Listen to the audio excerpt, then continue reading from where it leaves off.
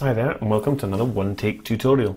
This is going to be one that's a little bit more about networking than Chamsys, but it's all joined in together. I've been asked to explain about connecting any remote devices, such as another computer or a tablet or a phone to Magic PC. It is simple if you know all the steps, but it's not just a case of configuring Magic Q. So we're going to have to build a network. So if networking is not your strong point, this is hopefully where I should be able to clear things up for you. The first thing we need to do, and the first thing you need to know, is this is not going to work unless we're out of demo mode. So you need a piece of blue hardware, be it a wing or a MIDI widget or one of the network nodes. So just know that before we start, if you might start all the other stages, if you haven't got some blue hardware, something official, and we're out of demo mode, we're not going to get any further. Anyway, with that being said, let's get started. What I've got here connected to this computer is two networks. One is my home network where I get the internet and things from, and the other is I've just set a little router which I've set back to factory default, so we can configure it from scratch, and we'll go through all the stages. This is a little TP-Link router. Doesn't really matter which brand you've got, they'll all have roughly the same language and menu structure, so don't be too worried if yours is a D-Link or whatever. You should be able to find the same kind of things we're doing, and it's really simple. We're not going to get involved in any routing or anything like that. It's going to be nice and simple. All we're going to do is change the network, so it's given me if you see here where it says DHCP, that means that the router, and it's on, that means the router has given me this IP address. Alright, so this little router has given me 192.168.0.100 with a subnet 255.255.255.0, and it's telling me that its own IP is 192.168.0.254, which is where I've gone to up here. Okay. That's okay technically, but we're going to be using ArtNet, or highly likely be using ArtNet. So let's set up this router to work with ArtNet. Now the way we're going to do that is go in here to Network and LAN.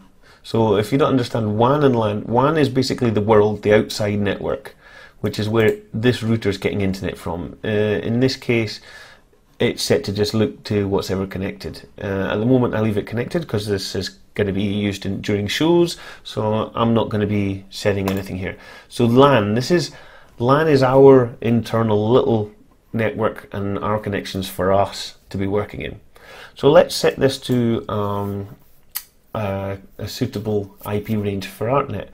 Now I know that my MQ60 came with a default IP of 2.0.900.1. So I'm going to go within the same range, and if you don't know IP numbers on all of these four sections, so this is 1, 2, 3 here, and 4 sections, it can go from 0 to 255. I'm going to keep it simple. Don't use either 0 and don't use 255. So we've got 1 to 254. So let's go with 200.254, which I've already typed in at some point. It's remembered that. Right, so like I say, my console came with 29201. So now by doing this, we're already halfway there to getting this configured to use with my console. The only other thing we'd have to do here is go to the subnet mask. Again, I'm going to simplify this. If you want to look into it and the reasons why and so on, you can Google, and there's lots of Wikipedia posts explaining how it works. But what you need to understand is you can't just pick one of these three. Okay? These three options all come from a calculation given by this IP, and it's really this area and mostly this area, so from 2. So the 192, which is one of the higher ends heading towards 255, would be using this higher subnet, but 2, which is a low number, we use 255.0.0.0, and that's the reason for it. Like I say, it's far more complicated. If you want to learn more, Google it. just understand that 192.168 that you use at home, 255.255.255.0, ArtNet in the 2 range and the 10 range, 255.0.0.0. If you keep it at that, that's all you really need to know. So let's save that, reboot the network, the little router. While that's rebooting, I'm going to send that off to here, to the side. So what are the next stages we have to do?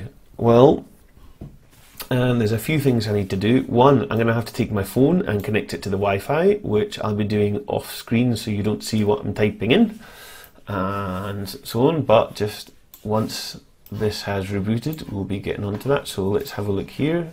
No, we've still not got that IP yet.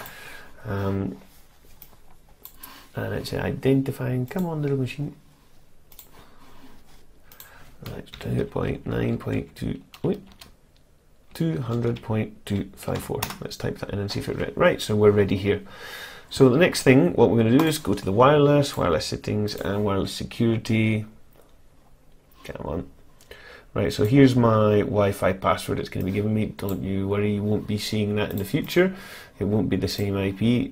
Right, so I'm now just in my phone getting the Wi-Fi connected.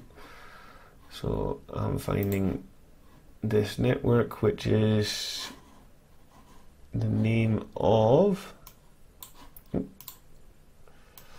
so in this case, this is the name of the network which will appear in wireless settings. So 761, which is this one. So I'm just asking my phone to connect. And because I've already connected it, it's just getting all of the information from it here. Okay, so we're now connected to the network, that network. Okay, so let's go back to Magic Q Remote. Okay, so this is, now I've got this computer connected to the network and I've got this phone connected to the network. Well, I should do, except the phone's got the wrong IP. 1 second while I look at it and double check.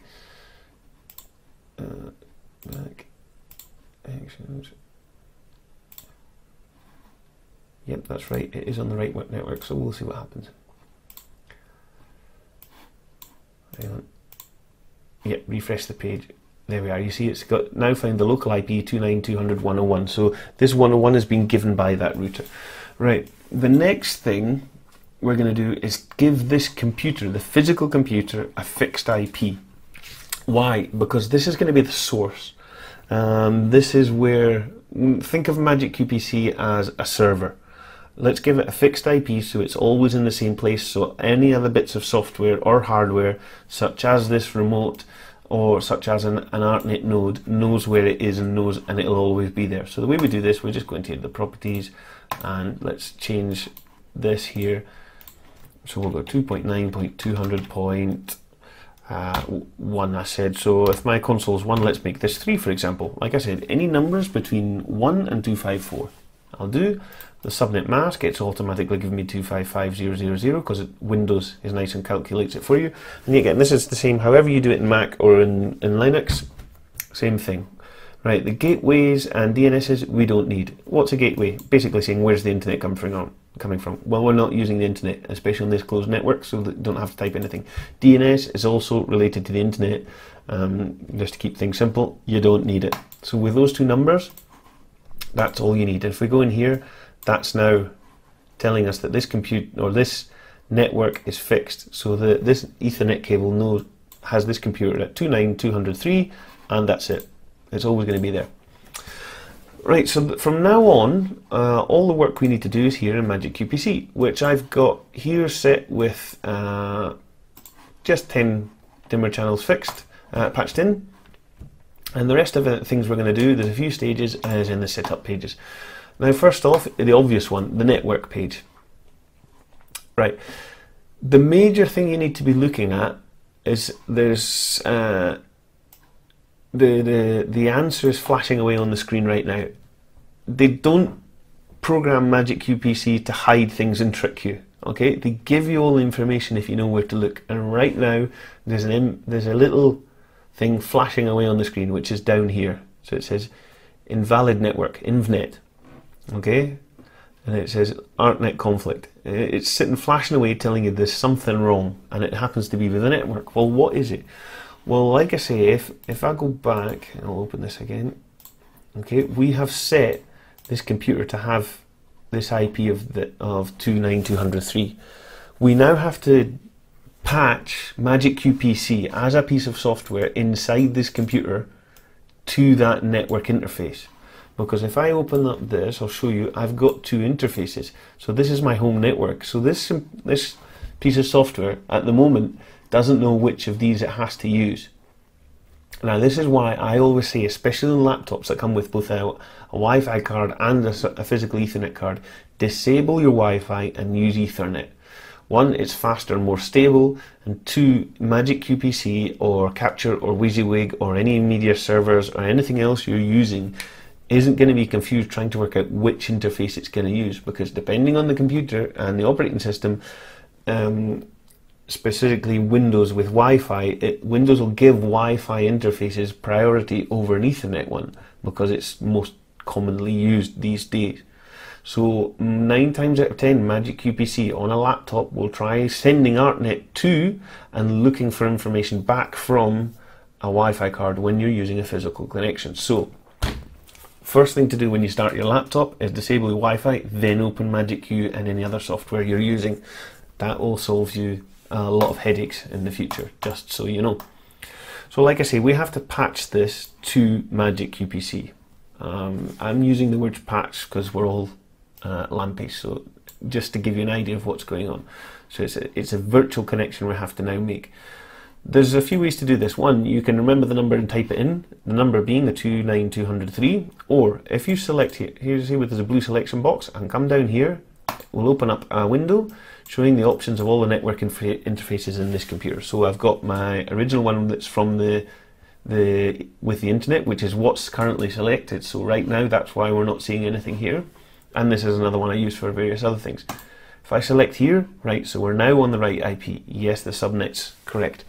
Next, let's go down here a few boxes more. Ethernet remote control protocol. Let's go in here and let's do Chamsys remote TX and RX. Now, if you don't know, transmit is TX, RX is receive.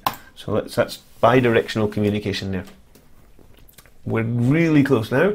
One last thing to do here in multi-console. Let's go to enable remote control and yes, and enable remote access and yes, and look, instantly this has just appeared here on the phone. So let's select that and we'll go into key, and if we watch anything I type here, so group has appeared here, 1, enter, and full. So now all heads are at full. If I hit clear, they will go down to 0. It's that simple. That's all you need to know. Now you've got this connected, anything you like can be connected. So if you've gone through all the same stages here in a console, for example, whereas the only other difference is, like I say, what we're doing here in a PC, this is a virtual patch, a virtual connection. In a console, it's physically manipulating the network interface, and it's more direct, but same idea.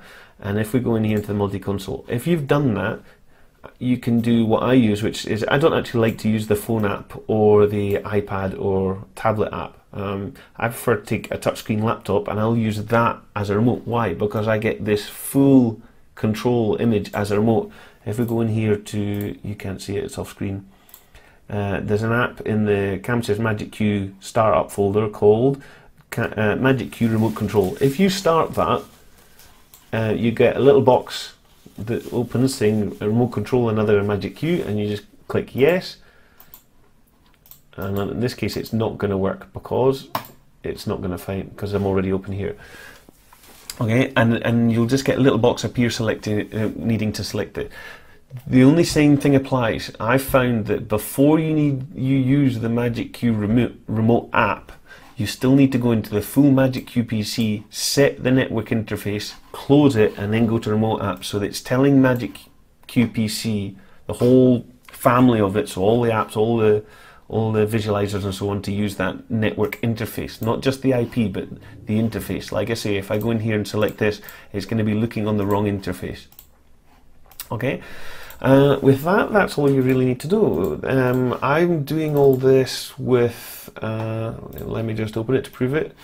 It needs updating, that's why it says at risk, but I've got a full Bitdefender antivirus and firewall enabled. You know, there's no tricks. If you're having real problems and it's, say, a Windows PC that's purely for Magic Cube PC, yeah, go in and disable all the antiviruses and go in and disable all the firewalls and so on. If you're not going, and it's never going online, and a lot of people will buy a laptop or an all-in-one PC just for that, yeah, and never connect it to the internet. There's no problems. Disable all that stuff, and you're just guaranteed. But as you see, I've done all this without any bother.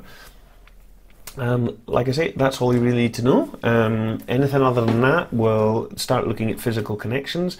The only other last trick you can use, oops, let's go back out of there, is down here. So if we type in 3 dots and an IP address such as 2.9.200.254, that IP, if you remember, was the router.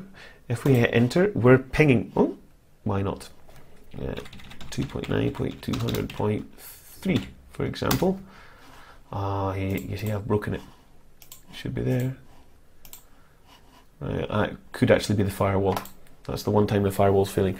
But if you do that, the ... 2.9.200. I put myself as 2.